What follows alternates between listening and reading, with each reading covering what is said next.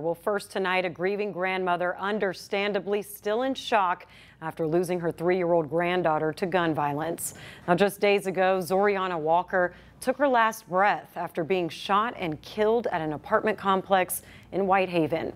And according to MPD, 17 children have already died this year from gun violence.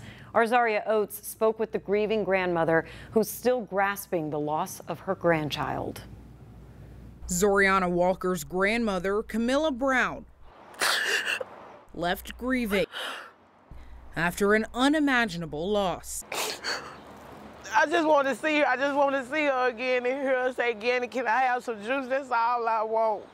But I'll never get that again, never. 3-year-old Zoriana, full of love and light. Zoriana is stubborn, bougie, loves to play. She loves her little cousin. She loves her mom and her dad. She loves her family. She's an all-around great kid. She likes to dance. She likes to be on TikTok. Her favorite food was French fries. Camilla and Zoriana were inseparable since day one.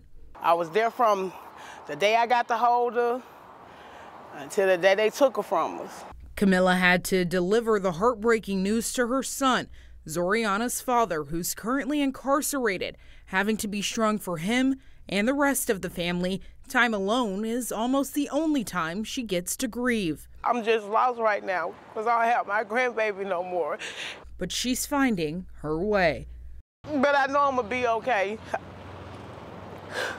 I know she don't want us down here crying and being sad, because Zoriana wasn't a sad kid, she was a happy kid. One day at a time.